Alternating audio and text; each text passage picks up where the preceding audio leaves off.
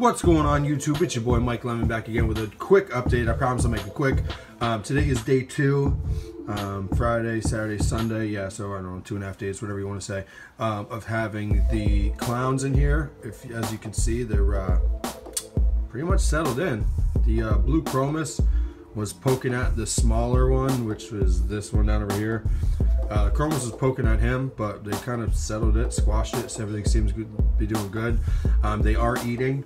They ate some pellets on Friday. Yesterday they had some of the LRS Frenzy, whatever it is, and then today they had mysis, so they're eating well. So it's a good sign. They're swimming around, and there's no sign of any parasite, no ick, no nothing. So yeah, I'm happy with it. It's going well so far. I also did get the Goniopora and the hammer, and let's check those out. All right, here we are. I think I just called it a hammer, but I'm not sure. They said it was a torch. Either way, I mean, it kind of looks like a hammer, but if it's a torch and it's bright like that, that's really cool. It looks a little more green than that, but yesterday it came out a little bit less than this, and I actually moved it, wanting to give them some more flow, and then this morning it's out a little more, so I'm hoping, you know, you'd think it'd be out or more than this by now, but maybe it's just coming out really slow, so we will see. Alright guys, here's the Goniopora.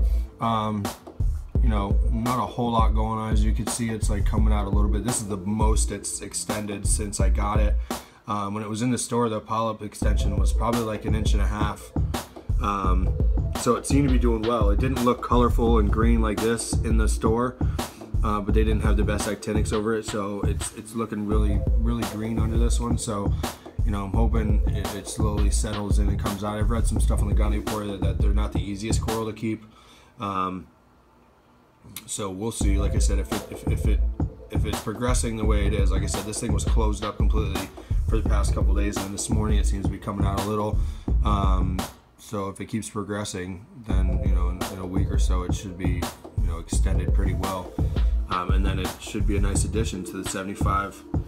So again, it was only like $7, so whatever. Again, I should be doing an update, you know, by Friday, so we can, you know, come back and check out, see how all these corals are doing. This is it. This is my temporary 10-gallon, stuffed full of coral. Oh yeah. Forgot about this little guy. See if I can. He's tiny, but he's doing fine. I saw he's been eating as well. Totally forgot about him. But yeah, Friday I'll do an update, let you know how everything's going.